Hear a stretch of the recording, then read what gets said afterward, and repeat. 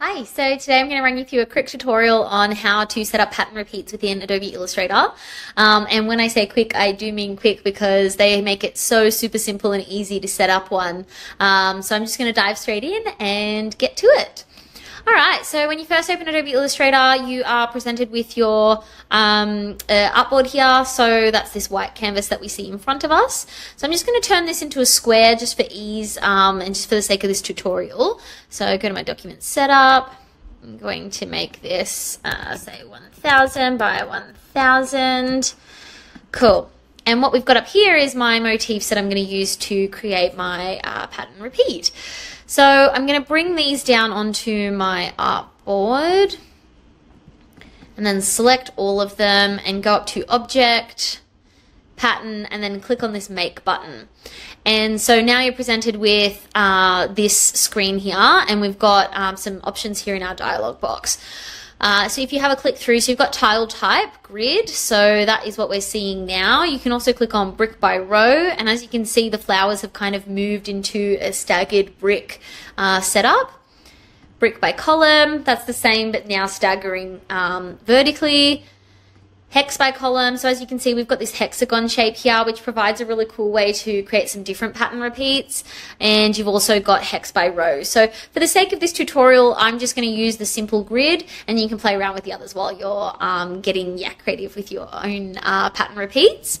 So I just am going to change this width here to be the 1000 by 1000. So it's the same as my artboard, so then that way it's just super simple and easy for myself visually.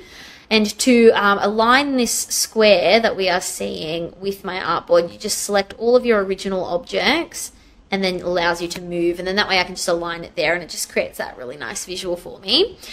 You've got some other options here like overlap, so left in front. So all that basically is saying is that if you put anything onto the left-hand side, that this goes in front, and then the things on the right-hand side end up behind. So it's just a case of you know, sending things to the front or sending things to the back. So you've got options here for top in front or bottom in front as well. So I always just usually, it just depends on what you're designing and doing. I'm just going to go for left in front and top in front for this one.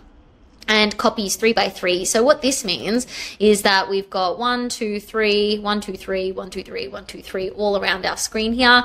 And this just allows us to see the design that completely surrounds our pattern and how it'll look on that larger scale. So let's get started with our pattern repeat. So it is as easy as this. Anything that you move up to the top, it automatically, as you can see, brings it down to the bottom and puts it in the exact same position. So it's mirrored top and bottom. So if we just move some things accordingly, I'm going to select a couple things, Command C, Command F, it just pastes it in the same place. You don't really need to paste it in the same place, but that's just my favorite to do. That way I don't have to worry about, you know, if I've pasted something and it jumps all the way over here. It's just exactly where I last left my cursor. Just keeps it super easy for me. So put that there, and then I might want to move this one up here. Move this one up. Cool. Okay, so that'll do. So that's my repeat that I've created. Now, to get out of this, so we just kind of click anywhere else on the screen, but it kind of looks like your pattern has disappeared, but it hasn't. What's happened is it's now saved itself into your swatches over the side here. So as you can see, I've got quite a few little swatches that I've saved, and so yours will be the latest one will be the one that's at the end. So let's move this out of our artboard. I'm going to click on my swatch, and then I'm going to go over to the square rectangle tool here, and I'm going to just, actually, if you can drag and you can see your repeat coming into play, which is really cool and awesome to see. And as you can see, it's completely seamless. But what I'm going to do is I'm just going to click, and then I'm going to make it 1000 by 1000 millimeters, so that way it's the exact repeat. And then I'm just going to use my align tools up there to horizontally and vertically align it to my board. And then that way, this file that I have right now here on my artboard is basically, it's a perfect tiled pattern repeat, and I can export that as a PDF. I can send that to my printer. I can do whatever I want to do with that pattern now.